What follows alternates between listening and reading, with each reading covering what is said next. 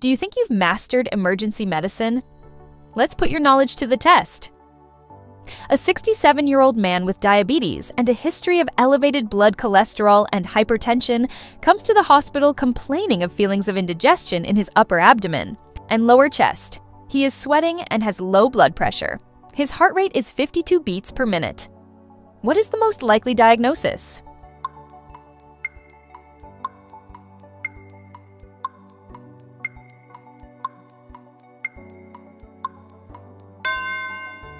This is an acute inferior wall myocardial infarction.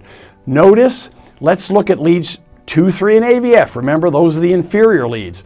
2, 3, and AVF, look at the ST elevation that you see here.